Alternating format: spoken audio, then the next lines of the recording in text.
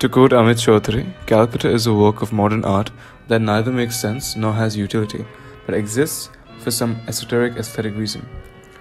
Perhaps it is this very reason that Delhi Art Gallery decided to showcase its brilliant collection of 18th to 20th century art in Bengal. Whatever the reason may be, one should perhaps not question it but simply be thankful for it. When we asked Mr. Kishore Singh, the head exhibitions and publications of DAG, the pertinent and sort of obvious question, why Calcutta? He couldn't help but wax lyrical about the city's rich cultural heritage. Goodness, why not Kolkata? Isn't Kolkata India's first city of culture? I cannot think of a city that deserves a dedicated museum of art more than Kolkata. Here is a city and its people that celebrate art, are passionate about culture, and express themselves boldly but also with knowledge. Modern art had its genesis here. Look at the very large number of artists that Bengal has contributed to the national discourse. The light may have dimmed for a while when the capital shifted from the erstwhile Calcutta to New Delhi and Bombay became the country's financial center, but Kolkata is regaining eminence as India's art capital, if not in sales, at least in appreciation. Housed in the old currency building, DAG's Bengal art exhibit, aptly titled Ghare Baire, has already become an important part of the city. Even the venue is perfect. The building sentenced to be demolished in 1994, saved from the clutches of destruction at the last moment by the Indian National Trust for Art and Cultural Heritage, seems oddly fitting for an exhibition on Calcutta's art. Calcutta has seen a resurgence in art. Well, I'm sorry, allow me to contradict myself. Calcutta has always been an artistic city, but now it is finally seeing venues that support these artistic endeavors. Be it the rather newly opened Skinny Mo's Jazz Club on Monohapuku Road or the Top Cat CCU, there is this sudden burst of promising venues that support the local scene.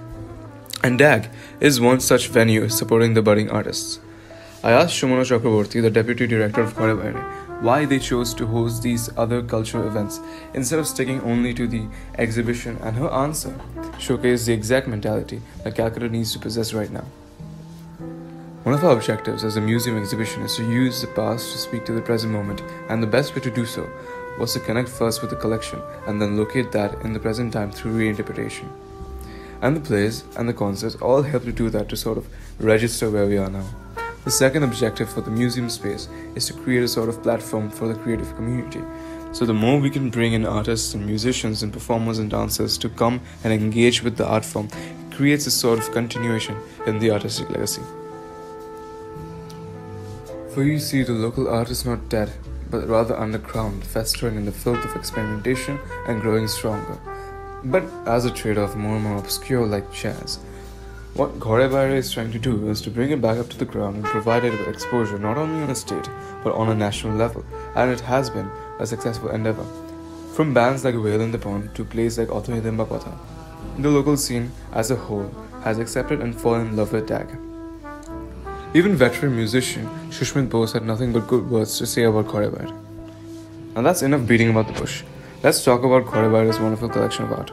As one walks down the huge door of the erstwhile Agra Bank, one is faced with two options: to walk down to the open courtyard and marvel at both the agriculture of the building and the beautiful statues housed there, or take a right and walk up to the staircase to the beautiful paintings of India painted by eminent European artists.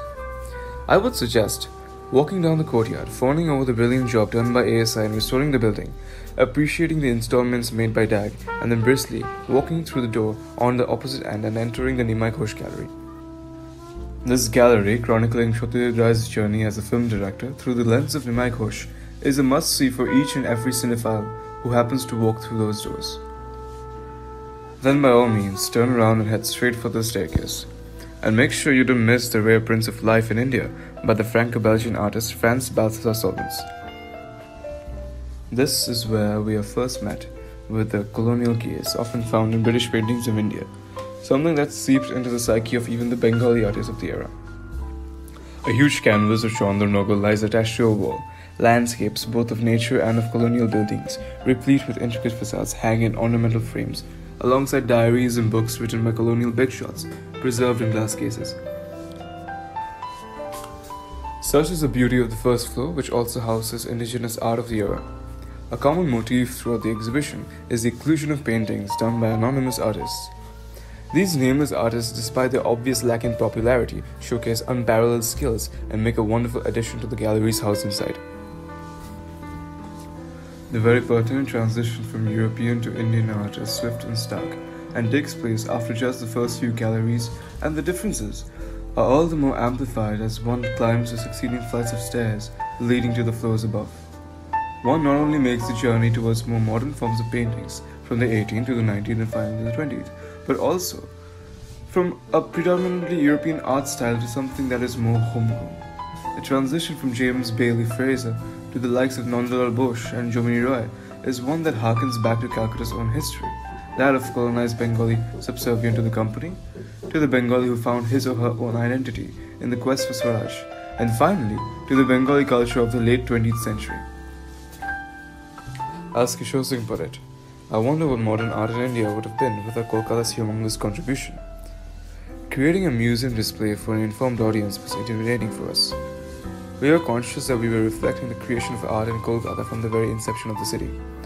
There are exquisite Kalighat baths, the amazing popular prints that were created in her bazaars, the prints and paintings made by European artists, and their understanding of the landscapes and of people, as also the modern movements and artists who have been affiliated with the nationalist movement, as well as operated independently. Kolkata's or Bengal's contribution to the 9 National Treasure artists stands at an astounding 6. Its art reflects lyricism, pathos, beauty, and melancholy in equal measure. If only it had been better documented, art in Kolkata would have rivaled and been talked about in the same breath as art centers such as that of Paris, London, and New York. I can't describe in words how amazing it felt to walk through the corridors of the old currency building and to learn more about Bengal's rich cultural legacy. Both Sumona Chakravarty and Sujaan Mukherjee, the head of education and outreach at Ghare Baire, were exemplary guides throughout, and the interest, knowledge, and love for art shone through like a glowing halo of wisdom. DAG as a private organization stands for the custodianship of art as a national treasure that belongs to everyone equally, irrespective of ownership. This belief and the cultivation of this belief among the populace is of great importance, and DAG has turned this noble idea into something real and tangible. Special thank you to Sumona Chakravarty and Sujaan Mukherjee, who were kind enough to guide us through the entire museum, and to Mr. Kishore Singh for taking the time out of his busy schedule and answering our questions.